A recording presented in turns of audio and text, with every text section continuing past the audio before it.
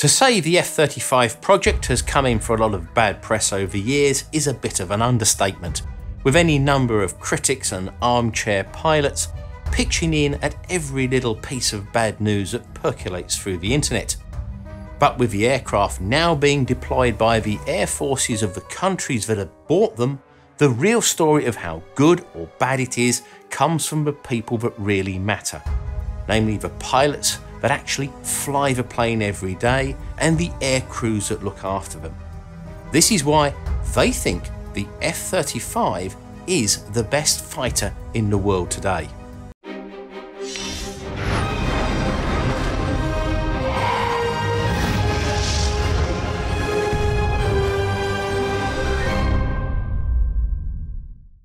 This video is sponsored by Royal Air Force Engineering. Now, if you want to learn more about working on cutting-edge technology upon which the RAF relies, be that state-of-the-art aircraft or communications technology, then head on over to the RAF Engineering website, the address of which is in the description below. Although it's been seen by some as a replacement for three main aircraft, namely the F-16, F-18E and the Harrier, a sort of three-in-one plane, it's really three new planes that share the F-35 name, with some commonality between them, such as the cockpit, engine, parts of the airframe and avionics. Pretty much everything else has been specifically designed for the tasks required for each of the A, B and C variants. The A version is the lightest and intended for use with the Air Force with its conventional takeoff and landing. The B version is the heaviest and intended for the Marine Corps and navies like the Royal Navy, and has a short takeoff and vertical landing ability, allowing it to be used from smaller carriers if required and makeshift runways closer to the front line. The C version is intended for use with the US Navy carriers and uses an assisted takeoff and arrested carrier landing. The F-35 is a so-called fifth generation aircraft because it has taken advantage of the technology which has been developed in the last 20 years or so. But what does this mean in practical terms? Well, to give you a very simple but effective example, you only need to look at model aircraft and helicopters in particular. About 25 years ago, in the mid-1990s, I used to fly model aircraft for a hobby. Now, at the time, model helicopters were the most difficult of all the types of aircraft to fly. These took a lot of skill and practice just to get them to hover above the ground and do basic maneuvers just like the full-size ones. Much of the time it would all end up rather badly and you became an expert rebuilder as well as an expert flyer. Fast forward 25 years and you can now buy toy helicopters and their modern equivalent, the quadcopters, from around $20. These are things that a child could fly in the house and can even do acrobatic tricks at the touch of a button, something that would have been unimaginable 25 years earlier. So what has changed? The helicopters or quadcopter, be that a toy or a proper model, still works in exactly the same way as it always did.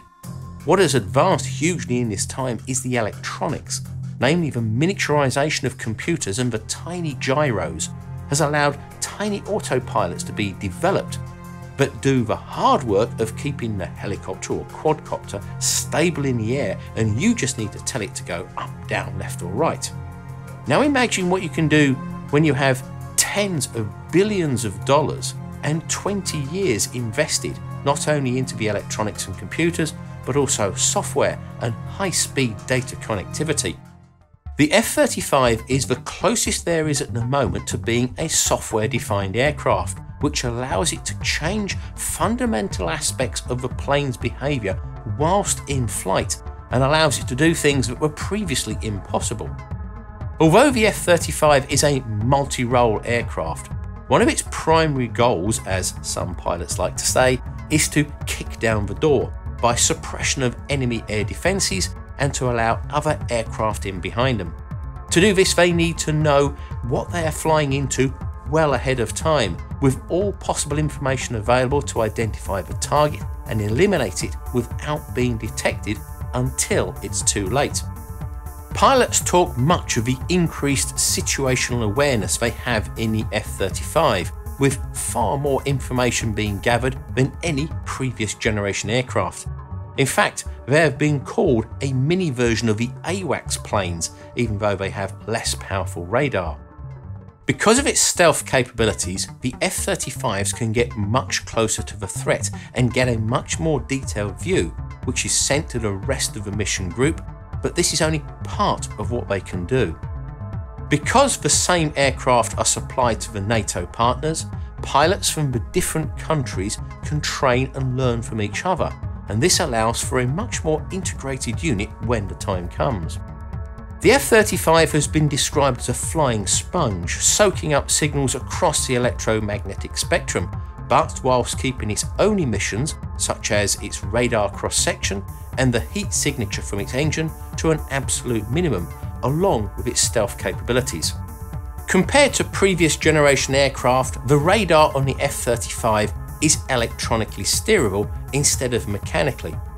This is so fast that it can effectively do the job of a surface-to-air radar and then switch to an air-to-air radar and back again, and integrate the data so that it looks like one combined radar view to the pilot. The F-35 has a Distributed Aperture System, or DAS. This comprises of 6 infrared cameras flush-mounted to the aircraft's skin, giving a 360-degree coverage to look for other planes or the rocket motors of missiles. It also has radio antennas embedded in the edges of the wings and the tail to detect radar from the ground or air. If any one of these sensors picks up a signal of interest, others are automatically trained onto the same line of sight to fill in any missing data. If the threat is a missile, the DAS can work out its position and course to locate the launch site, as well as alert the pilot to take action. If the signal is determined to be coming from an area covered by the radar, it's automatically told to look into the same area to find more information about the threat. All of this is done without pilot involvement, and the information is prioritized by the central computer so that only the most important information is given to the pilot. This greatly reduces the workload that in a previous generation aircraft would have taken a crew of 2 to handle, even though they would be working with much less information. This and the jet stealth capabilities allow F-35 pilots to detect an enemy threat at a far greater distance than before, allowing them to deal with it before the enemy even knows they are there.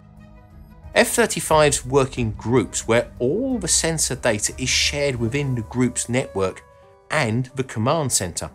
Just 4 F-35s could cover an area of 130 kilometers deep by 200 kilometers wide. This fusion sensor information allows all the F-35 pilots in the battle space to see the same picture. If one F-35 picks up on a threat, all the others are alerted, and the pilot from one F-35 can see what another F-35's sensor suite is seeing. All this makes it almost impossible for an enemy to make a surprise attack on the group. Having multiple sensors on multiple aircraft that are linked together means that if an enemy is able to jam one, others are still available, and because of their network nature, other F-35s in the network can identify the source and launch countermeasures. This is why so much has been invested into making the F-35 as easy to fly as possible. The pilot has a huge amount of information about his surroundings at his fingertips, so if it takes all your time to fly the plane, you can't handle all this information effectively. Take the helmet, for example, which is an integral part of a plane. This is custom made for each pilot for a perfect fit, and is lighter than previous types for less neck strain in high G maneuvers. The helmet provides a 360-degree view around the plane, wherever the pilot is looking, and also shows all the relevant data the pilot needs overlaid in his field of view. The helmet can control the radar to track along the pilot's line of sight, even if his view is blocked by the body of the aircraft itself, and can generate a fire control solution for guns and missiles simultaneously, meaning that he or she can look through the body of a plane to see the target without having to change the position of the aircraft. The helmet also contains a night vision camera that shows flying at night to the pilot almost like flying in daylight, which greatly reduces the chance of disorientation, and it can also show the infrared image from the DAS cameras from around the plane, again giving a 360-degree coverage. Colour weather radar data can also be shown on the pilot's visor to see thunderstorms, squall lines and fronts that also could be a hazard to the plane. The F-35 is also far more self-aware than any previous aircraft. The aircraft monitors its entire airframe and how well it's reacting. If it detects a problem, it will adapt the whole aircraft's flying characteristics to compensate. It can also do the same depending upon what the pilot is requiring of the plane, and changes the way the aircraft flies to make it easier for the pilot in demanding situations. Much has been made of early tests where an F-35 lost out to a 40-year-old F-16 in a dogfight, but the software controlling the plane has come a long way since then.